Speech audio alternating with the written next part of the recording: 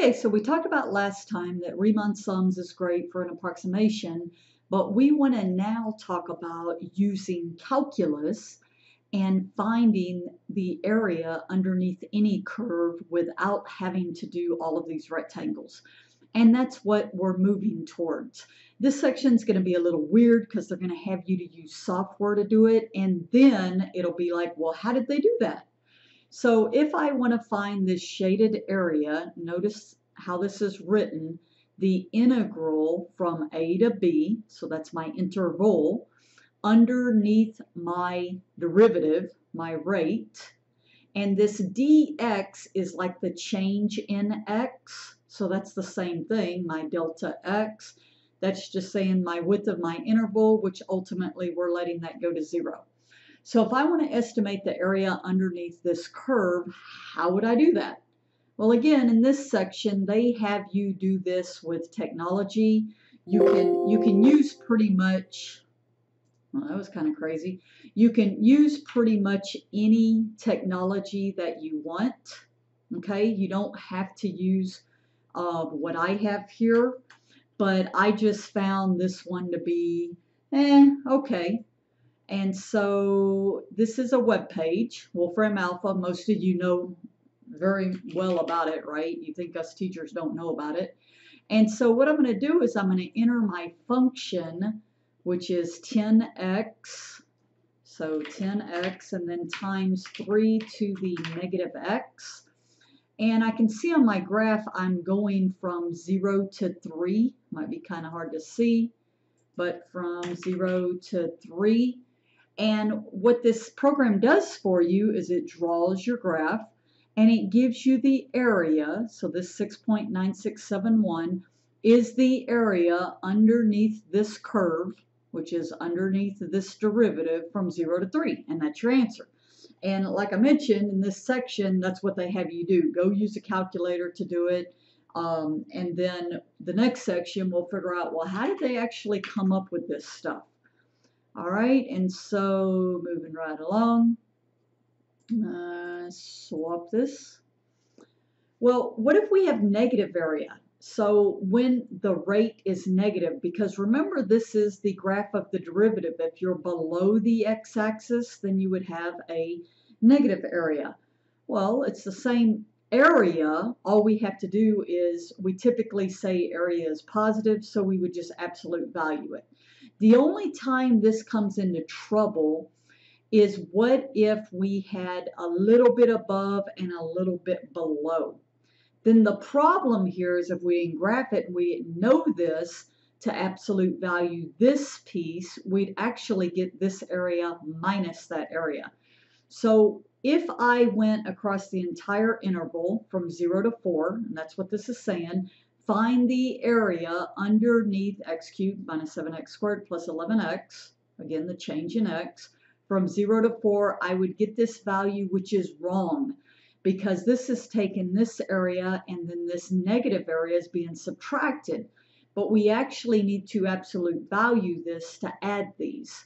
So how do you calculate area under graphs having both negative and positive? Find where the function equals 0. So you set the function equal to 0. You're finding where it crosses the x-axis. Use those zeros, those intercepts, to subdivide the domain and then integrate, in other words, that one piece, the positive piece, integrate the negative piece and absolute value the negative piece and add them together. So how do you find something like that value?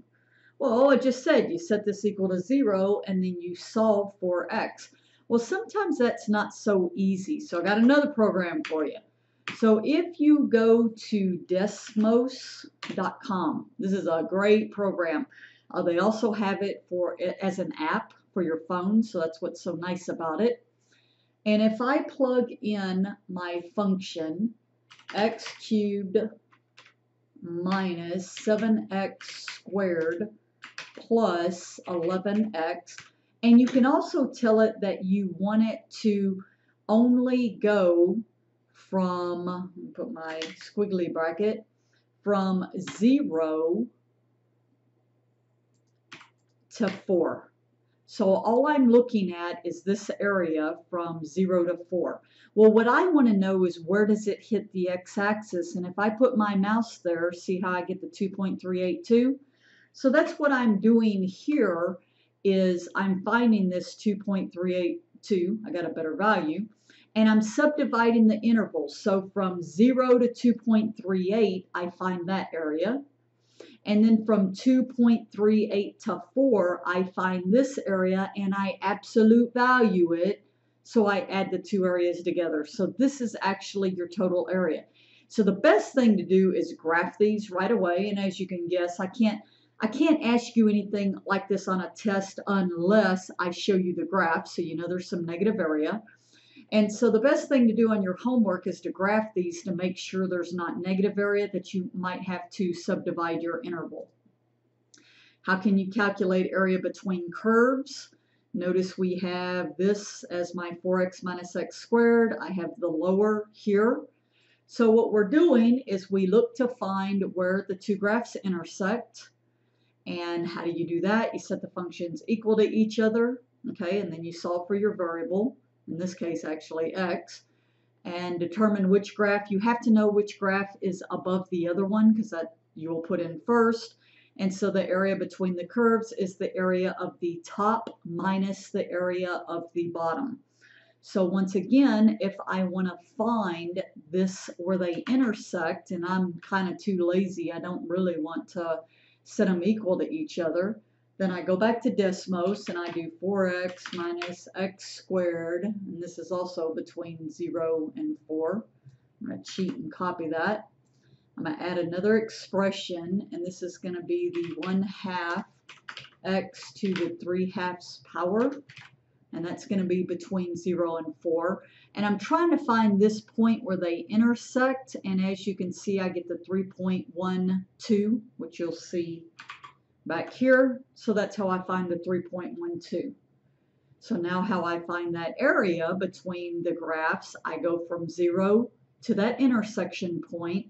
But notice you have to be careful that you put which one is on top first, and that matters.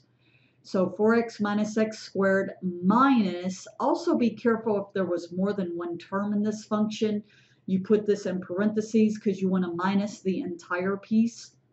And so I get 5.906. How in the world did I get that?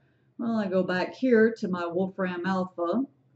I put in 4x minus x squared minus x to the 3/2 over 2. And from 0 to 4.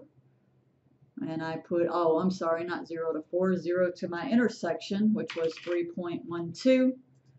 And I calculate my area to get that 5.906. Okay, so this was that intersection where the two intersected, and it gives me that total area. So again, this section is just showing you that you are finding area underneath curves. I mean, that's what we're doing, or between curves. But we're doing it with technology, which you, of course, won't be doing that on the test, but at least gives you a little practice of how you can use technology. Then when you actually learn how to do these, you can check your answers with those same websites.